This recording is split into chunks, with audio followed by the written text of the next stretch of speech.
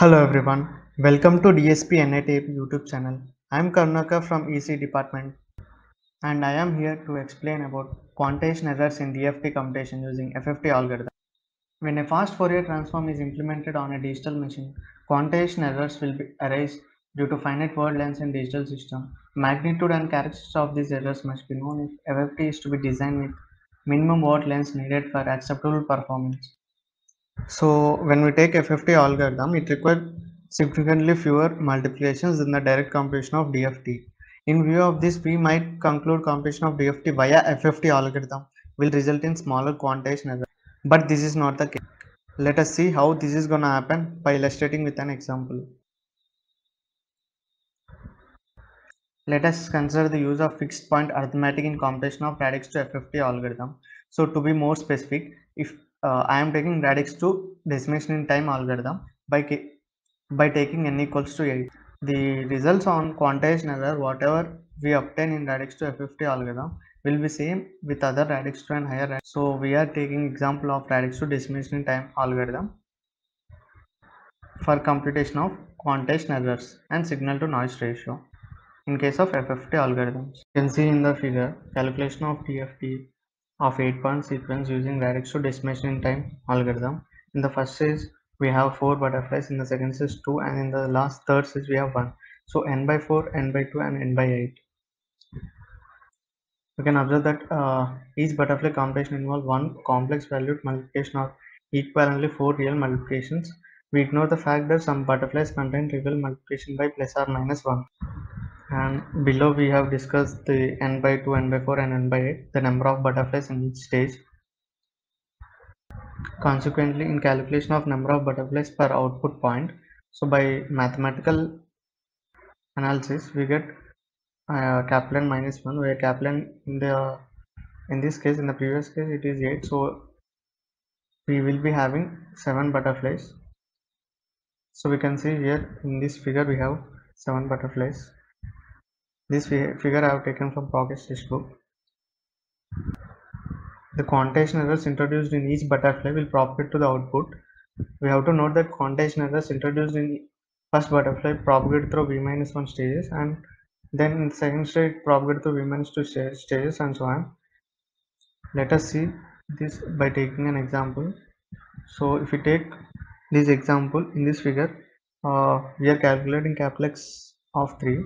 So to calculate capital X of 3, we have to calculate the intermediate values which will help in propagating quantization errors to the next stage. So as this quantization errors propagate through number of subsequent stages, they will be phase shifted by a phase factor this much Wn to the power Kn to the base n, where this W to the base n will be the twiddle factor. These phase rotations will not change the statistical properties of quantization error. Statistical properties will in particular will be the variance of the quantization error, and this will not be changed by this propagation. If we assume quantization errors in each butterfly are uncorrelated with errors in other butterflies, then there will be 4 into n minus 1 butterflies that affect the output of each point of FFT. So consequently, the variance of the total quantization error will be this much, the n into delta square by 3, where this delta is 2 to the power minus b. So quantization error, variance of this quantization error will be n by 3 into 2 to the power minus 2b. And this is exactly same as that we have obtained for the direct computation of DFT. In fact, FFT algorithm does not reduce the number of multiplications required to compute single point of DFT. However, it will reduce the multiplications in the computation of entire block of endpoints of DFT. As in case of direct computation of DFT, we have to scale input sequence to prevent overflow, and this is gonna happen when magnitude of x of n is less than 1 by n, where small n is in the range of 0 to n capital N minus 1. Then the magnitude of x of k will be less than 1 for k in the range 0 to capital N minus 1. So in these ranges, overflow will be avoided. With this scaling, the relations obtained in direct computation of DFT apply to the FFT algorithm as well. Consequently, signal to noise ratio will be same in FFT as well as in the direct computation of DFT. Since FFT algorithm consists of sequence of stages, where each stage contains butterflies that involves pairs of points. It is possible to devise a different scaling strategy that is not as severe as dividing each input point by n.